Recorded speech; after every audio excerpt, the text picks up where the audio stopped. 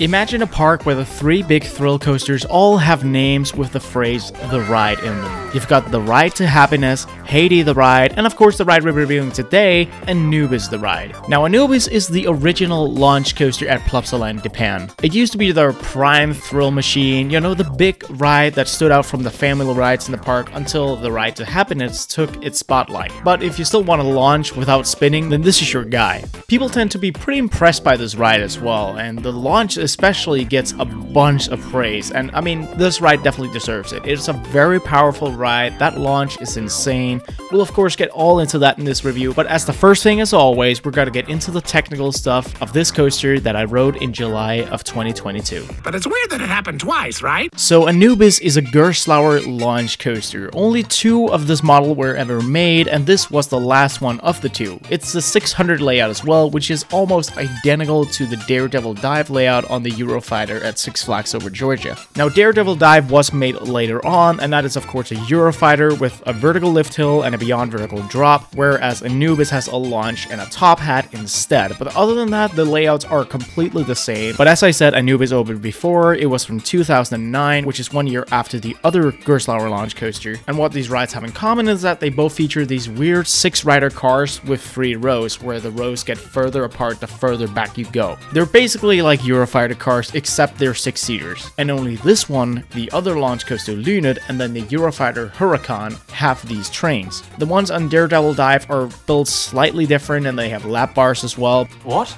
I'm built different. Whereas these one have the completely normal Gerstlauer hydraulic over-the-shoulder restraints. And you sit pretty tight, and the restraints are fine as well. Headbanging is not uncommon with these type of restraints, and they're not the most comfortable, especially if you're a larger person. I am of course a hobbit, so I'm fine. But yeah, you sit pretty tight and kinda oddly in these trains. Now Anubis is 111.5 feet tall, which makes it the tallest coaster in the park. Yes, it's taller than Ride to Happiness. It's also 1,968.5 feet long, which is a pretty short length for a thrill coaster, but it does mark this coaster as a short but sweet experience. And it goes 55.9 miles an hour, which also makes it the fastest in the park along with the Ride to Happiness. The ride duration of Anubis is 45 seconds from when it leaves the station until the final brake run. And that's a fine length. It is not a short coaster at all. It doesn't feel short either, but it definitely doesn't feel long either. It feels like a very mid, slightly shorter experience, but it packs a punch all the way through, which makes it more worth it all the way. And through that layout, it also has 3 inversions, although it's kind of debatable how many inversions it has due to the Immelmann, but we'll get to that later.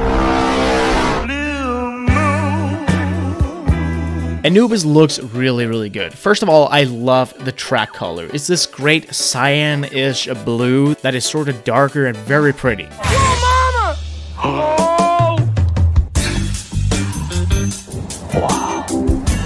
And when you mix that color and generally the structure of the ride with the wooded area, it is great. Essentially, Anubis layout is in this pocket of woods where there is this little porch for viewing the layout where you can basically see almost all of it except the launch. This is a great point to stand and look at the ride. And because it's surrounded in this pocket of trees, it just looks even more scenic and gorgeous. So the presentation is really cool. The presentation from the entrance is also great because you look at this house, which is very intriguing and invites you in. It's a pretty cool sensation also because you can't see the layout from this angle. You just see the house and are like, alright, let's go explore. And finally, the Egyptian style trains look fire. They're golden with great detail and they just look really cool. I love these trains. So generally, Anubis looks really good and really cool. The layout of Anubis starts out with a small curved drop that gets you into the LSM launch, because typically launches from Gerstlauer tend to be rolling launches. They see me rolling. But that doesn't diminish the power of this launch at all. Anubis has an insanely powerful LSM launch.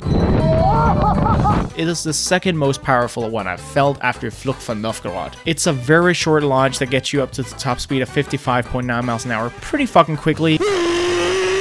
These Gerstlauer LSM launches are instant. There's no curve at all. You just get slammed to the back of your seat and you feel a bunch of power, and it's awesome. After that, you then shoot vertically up into this top hat, at the bottom of which you'll experience some pretty awesome positive forces before you then get ejector airtime at the top. Now this ejector airtime is pretty funny because it kind of translates into floater the further into the top hat you go. So it starts off as ejector and then you sort of get floater and flojector when you go down from the top hat. But but you stay out of your seat the entire way through. And while of course also twisting down, because it twists so much to the right, you also get a jolt of laterals that are also awesome. Then in this valley, you also get a solid dose of positive forces, and then you head into the dive loop. And Gerstlauer dive loops are pretty cool. You start out with a pretty good whip that really yanks you to the side and pops you out of your seat before you slam into the half loop portion of the inversion, where you get a strong dose of positive forces all the way through. And yeah, this is my favorite inversion on the ride for sure. Then you head into the second top hat, sort of. I'm saying top hat in quotation marks because it's called a top hat, but let's be real, it's not really. You're a phony! Because it twists up and then it goes straight and flattens out and then it twists down. It's a great element though anyway. You get some pretty strong laterals when you go into it, while also getting some great strong floater airtime that sort of flattens out at the top before you then get the strong floater and strong laterals again when you head down. It's a very weird feeling element, but I quite like it. It's really fun. Then you head into the inclined Immelman loop / junior Immelman. This is the controversial inversion on the ride because when you look at it from an actual angle of being upside down, it's not over 135 degrees, meaning that this is technically not an inversion, depending on whose logic you follow, of course. According to my own logic, this is a junior Immelman. This is not an inversion.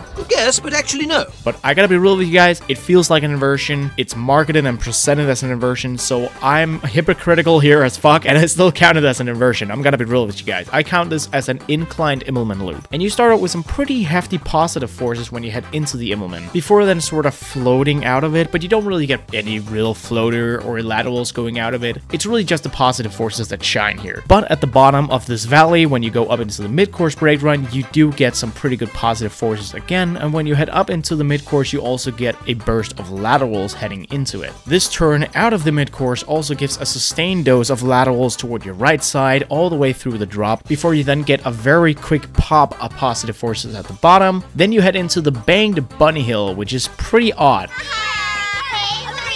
This is just an elongated banged bunny hill and it doesn't do anything. There are no laterals or no floater or anything on this element. It's easily the most useless element on the ride. But you do get a positive heavy turn right after, before then having the hardline roll, which is very hang-timey. This inversion basically completes the set of forces that this ride can offer, because the hang time is very good. It's sustained, you're very much out of your seat, and then you head into the small, slightly lateral fill turn into the final brake run. And that is essentially the layout of Anubis the ride. A final thing I want to mention before talking about the pacing of this ride is how much the shaping just screams classic Gerstlauer. Everything from the curves to the inversions and of course the OP magnetic launch all are insanely Gerstlauer-like. You don't see shaping or execution like this from any other manufacturer. Now, say my name. And generally Anubis layout just packs a punch. As you can hear, pretty much every valley brings positive forces, there are a ton of lateral moments, and while there's definitely a minimal dose of airtime and hang time, it's certainly still there and provided at all sorts of different strengths. So Anubis has an incredibly completed layout. The pacing of Anubis the ride is also very solid. Now, apart from the mid-course brake run and especially the elongated banked hill, it powers all the way through. Anubis is a powerhouse and it carries without missing a beat most of the time. Now, for the pacing itself, I don't really think that the mid-course brake run does it any harm. It's such a fast mid-course and it has a great entrance and especially a great exit, so for me it does not disrupt the pacing. Generally, Anubis just feels like a fast ride that again powers all the way through. Oh shit. The only thing I would say is a proper break in pacing though is the banked bunny hill. It feels like a really awkward little break. You feel like you slow down, there are no forces really, because other than this element, the ride is a full throttle machine, so this element is just cringe. It's a very small part though, because the pacing is generally really great and something just keeps happening during the ride. Fuck this hill. But otherwise, I really can't not complain about the pacing. I'm gonna kick your ass. Now, Anubis is definitely not a smooth coaster, but it's not overly rough either. It's basically typical old Gerstlauer. That's what this ride feels like. So it is quite rattly, and it certainly has a few moments of proper roughness and headbanging as well. But most of it is pretty manageable. You don't really get hurt on this ride necessarily. There's only one point that actually bothers me regarding the smoothness, and that's the rise into the top hat, and that rise is pretty brutal.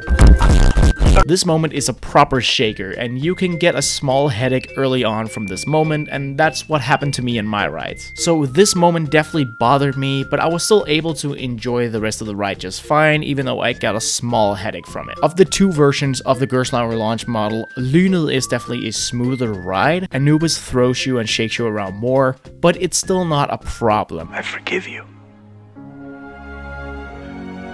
I mean, Anubis is still unfathomably smooth compared to like an SLC or something, so no worries. And it's not the worst headache breaker in the park either. I'd say that Ride to Happiness Rattle is worse than the roughness on Anubis. Yeah, I said it. But don't expect a smooth ride on Anubis, but also don't expect, you know, a deal breaker necessarily.